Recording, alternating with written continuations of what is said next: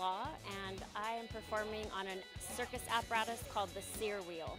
My background is in dance, but I would describe myself as a circus artist. So I also do aerial in addition to the Sear Wheel. And the Sear Wheel is like a giant, rigid metal hula hoop. It's 5.5 feet in diameter, and I stand inside of it and spin and manipulate centrifugal force.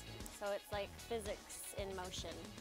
I started as a dancer, and I was also a pole vaulter in college and a gymnast in college, and it just seemed like a perfect melding of all of my background arts. I also liked rock climbing, so I started by doing vertical dance on the sides of skyscrapers.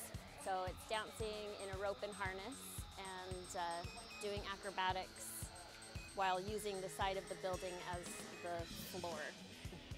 Usually I start with one inspirational element, either a costume piece or a concept, and then I build the rest of the things around that. So for tonight I started with a piece of music and found the movements that I wanted to set to that music and the character that I wanted to create, and then put the costume together. And sometimes I start with a character instead.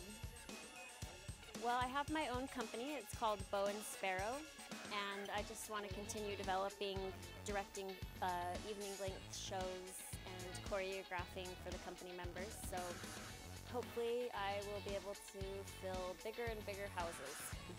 You can find out more about my work at my website. I have two, www.katelaw.org or bowandsparrow.org. That's BOW, sparrow.org. My name is Kate Law, and I'm a raw artist.